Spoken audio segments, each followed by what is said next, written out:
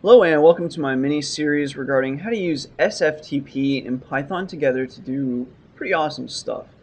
So not only can we use this to just simply upload and download files and just think of it that way, we can actually wind up using it as a sort of back-end to a website. So for example, like I use my own computers and my own servers here to do a lot of the grunt work for my website, syntax.com. Most of that, like the processing and bandwidth and even storage, is all cheaper like if you just buy it yourself or if you buy it in an insane bulk. But like for most people running websites, you're paying a pretty high premium for that hardware.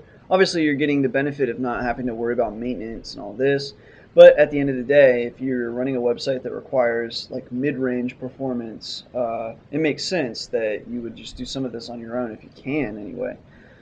So I have my computers communicating with the Syntax server to transfer files, run various jobs, tasks, and more. And another example is like a lot of hosting websites are going to charge you, if they even offer it at all, a good amount of money to run scheduled backups of your data.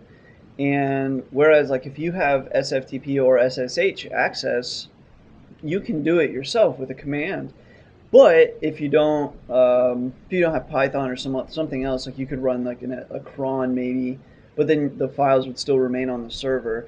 So part of like the reason I don't really like that is if you run a backup, you know, the whole idea of backing it up is just in case something happened to the server. So if you back it up on the server, it's not always the best backup. So you want it in your hands anyway. So you can use it for that as well. But regardless of whatever you want to use it for, it's definitely just really helpful. It's an empowering skill to have for pretty much anybody running a website.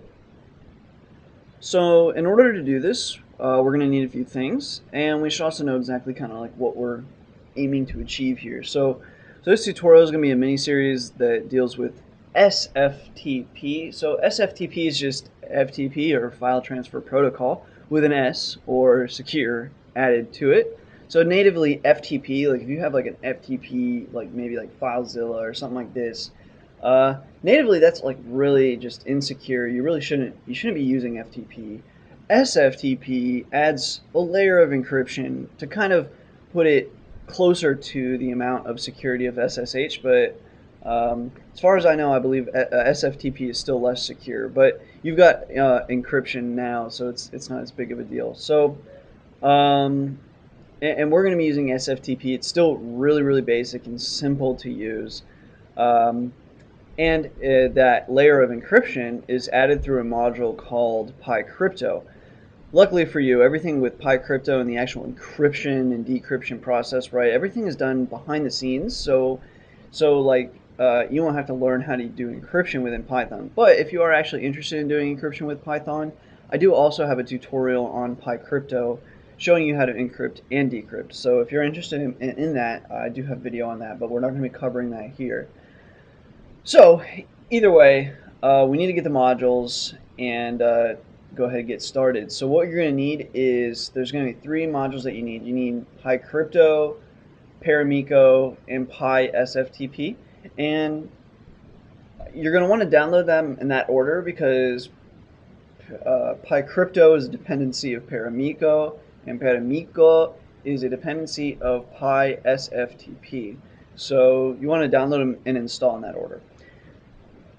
And also, as with any of the downloads, you're going to want to be sure that you download the correct bit version for your installation.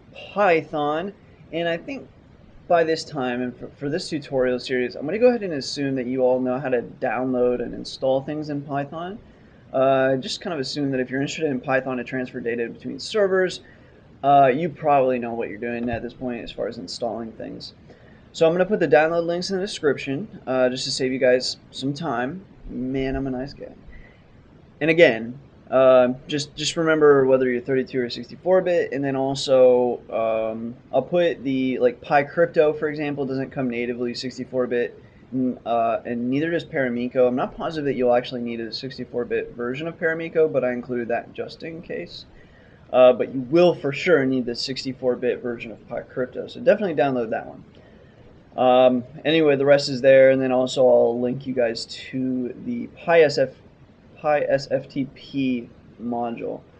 So once you've downloaded all those things, make sure you can go to your interpreter. Let me bring up my interpreter. Let's see if I have one. Let's close this. And make sure you can do the following. PyCrypto will actually be just an import capital CYPTO. As long as you get no errors, you install that one correctly. Next one we want to do is import Paramiko, and that one went well. And then finally import PySFTP. The only one that doesn't, it's not the same name as the module is crypto, but anyway. So as long as you can import all three of these, then you're good, you've installed everything, and you're ready to proceed to the next video. If you have any issues with the installation, or maybe one of those links I gave you is now dead, please leave a comment below. If you need help with anything, I'm always willing to help. So with that, I'm going to conclude the video. As always, thanks for watching. Thanks for the support of subscriptions. I just hit 1,000 subscriptions, by the way. That's freaking awesome. Until next time.